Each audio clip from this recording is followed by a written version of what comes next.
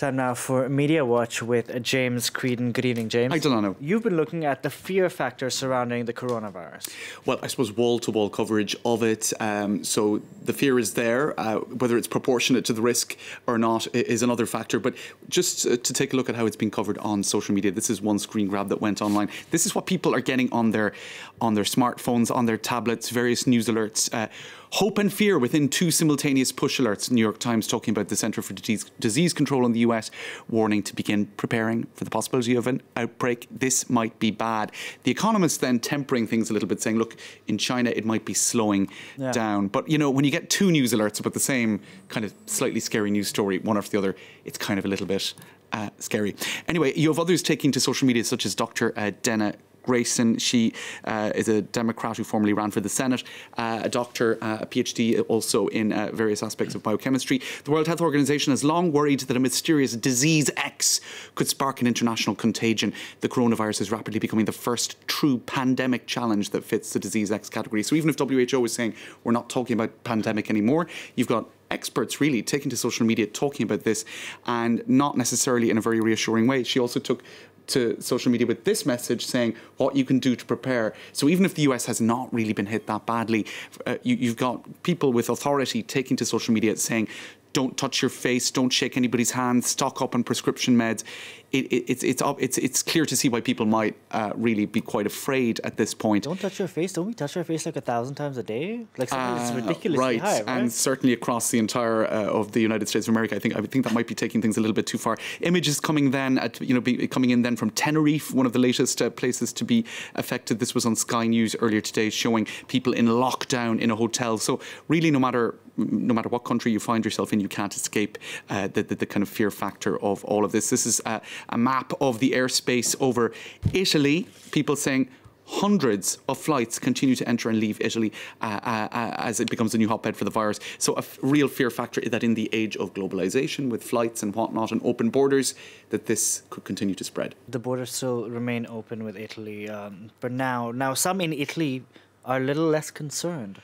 This has gone up on YouTube and had tens of thousands of hits. I think it's quite funny in the context of the fear. Let's just take a listen to this gentleman and his take on things. Perché ci sono gli scaffali della pasta vuoti? Ma che cosa sta succedendo? Manco quando è scoppiata la seconda guerra mondiale c'era stato. So you can see here that he's basically panicked about the fact that there's no pasta. Yes. There's no pasta, indeed. So there you go.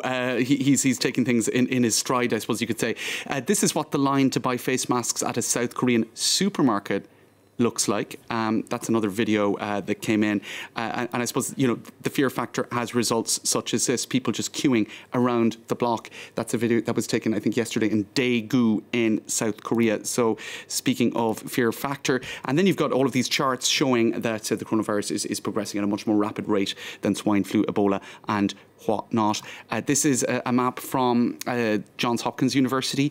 Also not very, it just, even the colour coding, it just makes the thing look horrific. But I suppose this is what mapping does. It just tells you the extent to which and where the disease is spreading. And now many feel that the authorities in the United States should be taking things more seriously. Well, speaking of that interactive map, here you have the Acting Deputy Secretary, Ken Cuccinelli. He is Deputy Secretary of the DHS, Department of Homeland Security, and a member of Trump's coronavirus task force.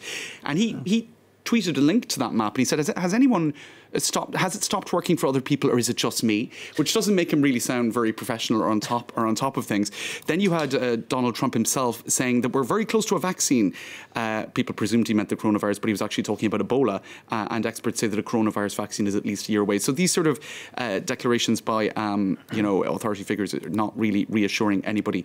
This is a video from Iran, also showing, I suppose, the extent to which people are a little bit concerned about contaminating. I wonder, have they been looking at, it seems to have got stuck there, that particular video, but what it does show, if it were to play, would be people actually shaking feet and not hands. Yeah, our correspondent said there no handshakes, just fist bumps, in fact. Right, there you go. So I think there is quite a degree of, and I suppose understandably given the amount of figures.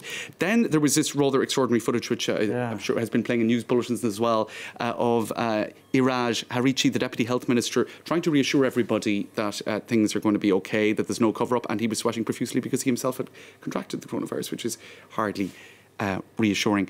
Indeed. Oddest headline of the day, this is in the New Arab, and this was from an Iranian cleric. He's saying, apply essential oils to your rear end and this cures of coronavirus. He also says Western medicine is un-Islamic. So all of that, I suppose if you were in Iran, you wouldn't be terribly reassured, really, would you? Indeed. Now you have some cartoons to finish us off. Yes, they're probably not funny, but coronavirus cartoons? Yes, they do exist. It's a whole new genre. This is in Iran as well, and I suppose it kind of referring to the cover-up, or the accusations of cover-up and the virus, I suppose, being unveiled there. That is by Iranian cartoonist Tuka Neyastani.